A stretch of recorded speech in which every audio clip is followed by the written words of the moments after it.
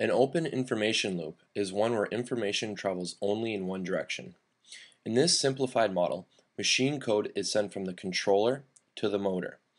The motor then turns a ball screw which moves the main spindle by changing rotary motion to linear motion. We will talk more about the individual parts of this system later on. The important thing to notice here is that there is no communication from the motor back to the controller.